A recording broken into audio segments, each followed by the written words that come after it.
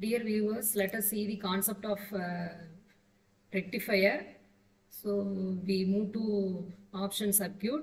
From this diode is available. So from this half wave rectifier can be selected.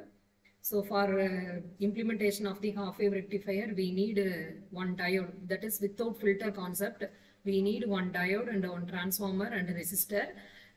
In practical concept.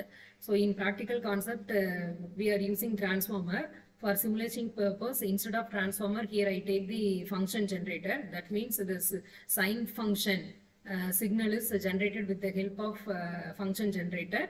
For this, I assigned the frequency value is 40 Hertz, and the positive terminal of the function generator is connected with this PN junction diode anode terminal, and the cathode terminal is connected with the resistor. So here I take this resistor value 640. So for practical, we just take 1 kilo ohm value, and then another terminal can be connected with this ground, and the function generator negative also connected with this ground. This is a concept for half wave rectifier. That means if you give the sine function continuous time signal, that is the continuous time signal in the form of sine wave function is given to the input for this diode.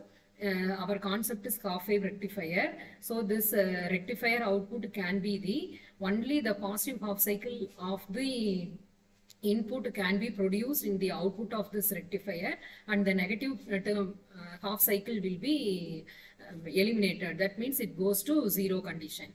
Now the connection part is over. Let us run our program. So run the circuit.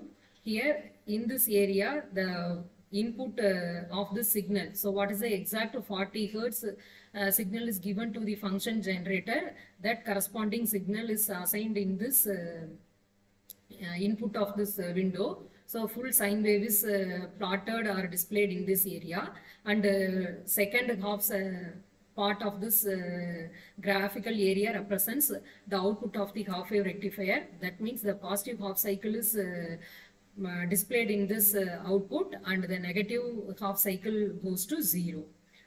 So continuously this process is going on till your input is given. So for practical condition, instead of this function generator, you can use this transformer 909 voltage range, otherwise 12012 voltage range.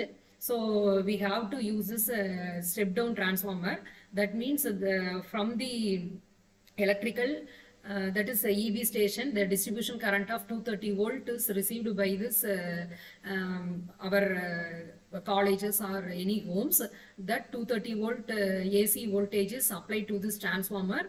That transformer can be now step down the voltage. So the 230 volt AC voltage is converted into 0 to 9 or 0 to 12 range.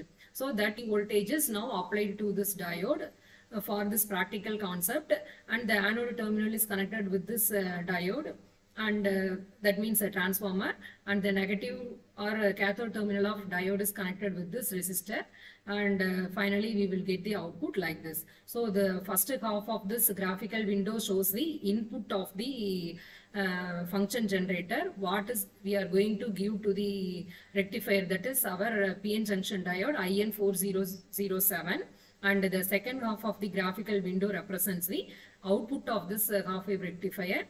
Only positive half cycle will display in this output, and negative half cycle will be 0. That is the DC line will be appeared here.